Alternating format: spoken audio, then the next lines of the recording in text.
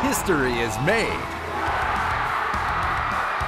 The Virginia Cavaliers are national champs. And tonight, your hometown station covers it all. From Minneapolis to Charlottesville. With team coverage everywhere. This special edition of WDBJ 7 starts right now. An exciting night. Thank you for staying up late with us. I'm Melissa Gayona. And I'm Jean Jadhun. You saw it right here on WDBJ 7. The Virginia Cavaliers overcame a tough Texas Tech Red Raiders team and a tie to win in overtime with the final score 85-77. The celebration for these NCAA champions started on the court, but it is far from over tonight. And we have 8 anchors and reporters spread out in Charlottesville and Minneapolis, bringing you team coverage of this historic night. Let's go ahead and get started with Sports Director Travis Wells, who is live at US Bank Stadium. Travis, what a night for the Hoos. It was. The Wahoo fans, happy Wahoo fans, starting to pour out of US Bank Stadium following the celebration for their team. Virginia was trying to become the first team to go from losing to a 16 seed in the first round of the NCAA tournament to winning a national title in the next year. Tonight's game featured Virginia and Texas Tech, 2 championship game newcomers. The last time that happened, 1979, when Magic Johnson of Michigan State met Larry Bird in Indiana State. Let's go inside. 72,000 plus fans got their money's worth. Kyle Guy getting the Hoos started, knocking down a tough jumper as UVA opened up an early 10-point lead, but Texas Tech hanging in thanks to some stellar 3-point shooting, taking the lead with an 18-4 run. But just before the half, Ty Jerome going to step back and bury a 3-ball of his own from the top of the key. The Cavaliers were up by 3 at the half. In the second half, DeAndre Hunter found his groove in a big way. This is going to go down. The Red Raiders, though, kept hanging in. They battled back to lead by 3 late, but Hunter money down the stretch. He hits the corner 3. This thing's headed to overtime. In the extra frame, Hunter stepped up and drilled another big 3. He finished the night with 27 points. Guy finished with 24. Jerome had 16. And guess what? Virginia is king, winning the national title, the first one in school history, 85-77 your final. Now, while Hunter, Guy, and Jerome were absolutely sensational tonight, Tony Bennett and his team got some unsung contributions from some heroes, unlikely heroes. Mamadi Diakite's defense was sensational. He had several key blocks late, and Braxton Key played big minutes off the bench. Now, Anthony Romano is inside.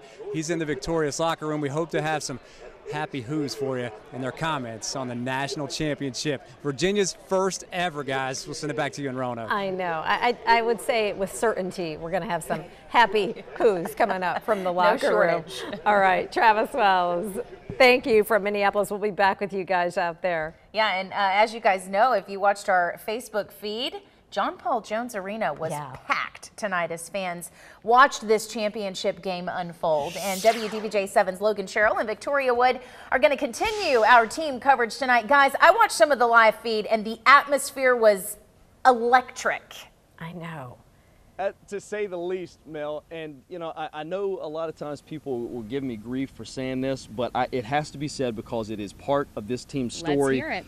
From what this team went through last year, and to witness that, unfortunately, and then to be here tonight to witness 6,000 people in that place losing their minds, you included, it was unbelievable. I couldn't help. I mean, I was excited. You couldn't help but just dive into the energy. It was just like a pool, and you just wanted to dive off the deep end. And never get out. And never get out. Honestly, people might say that it takes away from their story to talk about that loss last year in the first round. I say it adds to it. It does. I say this made this moment even more dramatic and incredible, and the team never shied away from talking about it. Tony Bennett never shied away from using that to fuel the avenue for their success. And any fans that we spoke with out here tonight, there was something that they brought up as well. And you know, I don't think we'll ever see something like this again, going from that to this.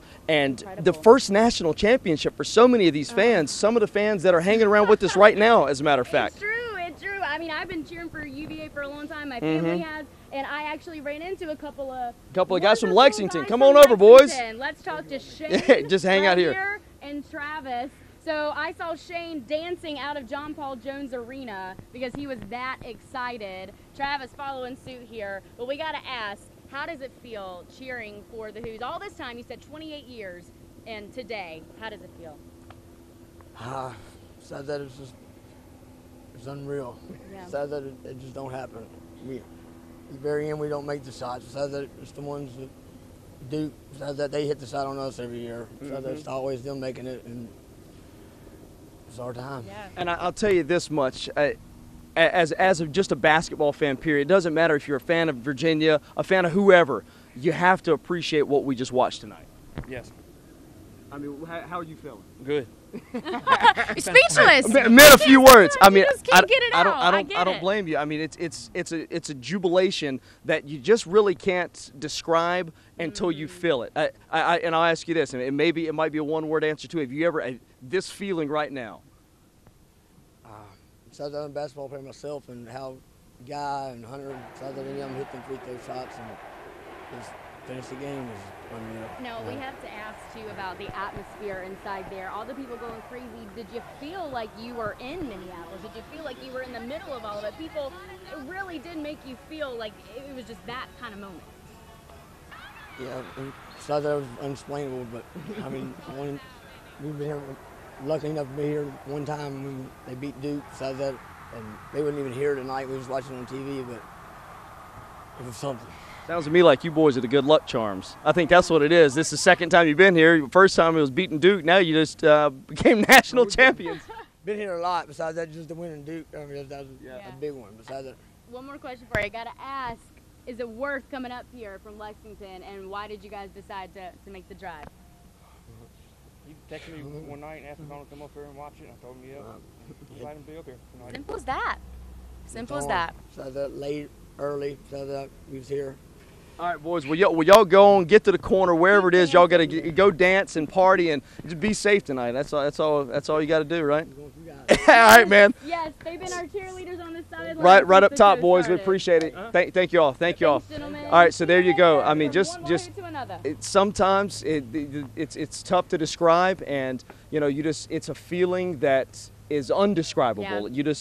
It was really wild how the first moment when the CBS broadcast began at about, I guess, 8:30, as soon as they started talking about and showing the team, this just roar, and I felt a goosebump. I'm literally from my toe to the top of my head. Sounds like you could write a song about that. You really could. I'm sure somebody has. I was driving on the way here, trying to listen to the radio, trying to listen to the live stream, but there's nothing like coming into an environment like this, I tell you. It was very special to be here tonight. From Charlottesville to Minneapolis, plenty of you have just, been taking to social media, of course, tonight, sharing the excitement and sharing posts about personal experience during tonight's historic game.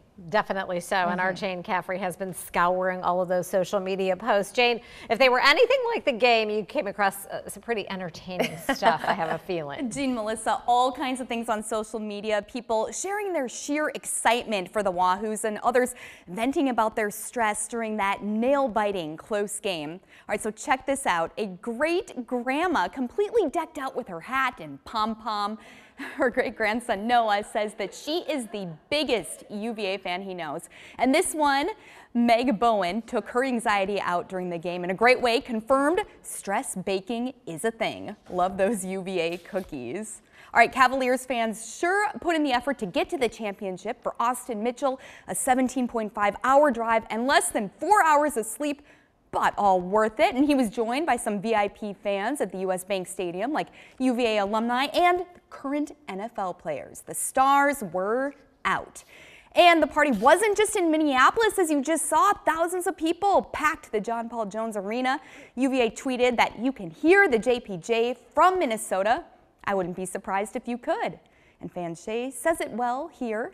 Wake me up, this can't be real. And that hashtag champions. So what an incredible journey for UVA, reflected on social media. 1 year after that tough loss, some people online are even calling for a movie about this great sports story with a storybook ending. Makes sense. I think it'd make a nice movie. Sure and I'd like to go to the woman's house who does the stress baking. That's a good Does she spot have to a watch silver? the game. Yeah. I'm all about the lady with the Dr. Pepper can hat. Oh, that was so cute. Yes. Very exciting. Oh, I love it. Thank you, Jane.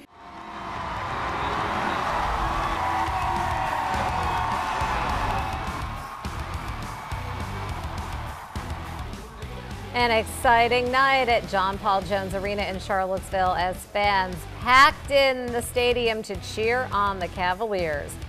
If Minneapolis is the center of this epic showdown, the center of the epic party is at the Corner in downtown Charlottesville, particularly at Boylan Heights, where people started partying well before tip-off. Yes, and tonight, UVA law students had a chance to blow off some steam. WDBJ 7's Leanna Scacchetti has their story.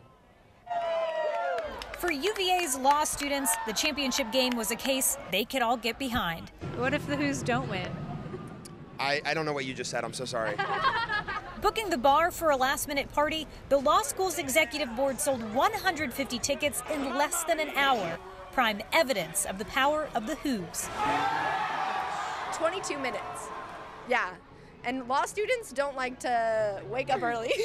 An early day leading to a long night, where the party is all around you. I think law students never really need an excuse to go out and have a really good time to release a little bit of the stress, so this is a great excuse. Matt Simpson is part of the jury, watching the Cavaliers make an appeal for the title. You know, 2 years here, the first year is a little rough. This year, a lot of redemption, so definitely been enjoying both rides, but this year's a lot sweeter, so it's good. And for Simpson, the ride here is one he didn't need to see to believe. Well, I think it's being around the environment, the people. You know, we got all the community here. Everybody's going crazy. Everybody's having fun. So, you know, that's what it's all about. It doesn't really matter if you can see what's going on. It's about the environment. An athlete himself, Simpson competed in the Rio Paralympics and understands full well the pressure the Who's face on the court. You know, it's the biggest night of their lives, and I bet they're just soaking it all in and, you know, ready to come out and win a national championship.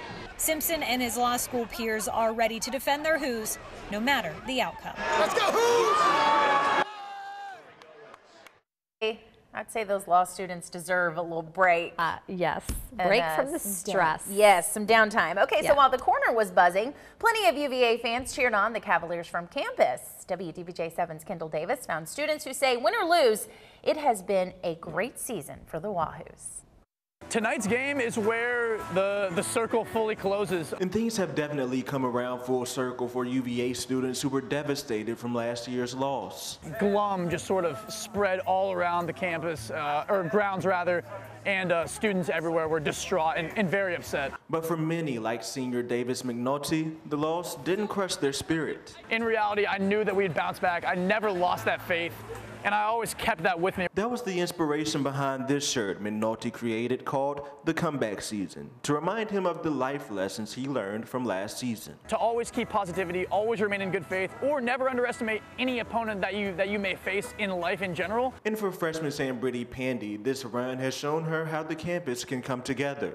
As a whole, everyone can agree that we want our Who's to win, so I think it's a great way in bridging, you know, different gaps of understanding that we may have at this institution and just creating a broader community. As time on campus winds down for McNulty, he's grateful to be a part of this season. Win or lose, we've made history, and we've really proved to ourselves that we could get that monkey off our back and we could really make a positive impact and make change. So it's been fantastic. We have been down at the Corner for most of the day, where people started celebrating early.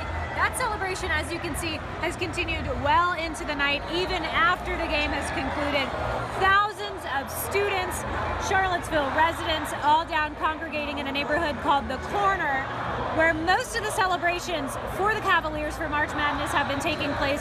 We've been speaking with students all day about what a historic win this is for the college, how much pride they are feeling in their school. A lot of people giving a lot of praise to Coach Tony Bennett for what he has been able to do for the team and for the students here. Large police presence, keeping an eye on all of the activities here. Obviously, this has been a boost for a lot of the businesses in the area. one of the bars nearby. We spent most of the day in talking to students, had to close for an hour to prepare for the rest of the night. This is clearly an epic night for Charlottesville, an epic night for the Cavaliers, one that looks like it's going to continue into the early hours of the morning. Again, a big and historic win for the Cavaliers. A lot of prideful students tonight will be very tired tomorrow morning. Reporting from Charlottesville, Leanna Scacchetti, WDBJ 7. And hopefully they go to class. Maybe. She said they're going to be tired. I don't know. They may not show up. They may not go to class. Well, you know, the faculty may not want to go to class either This because is very they're true. probably celebrating just the same.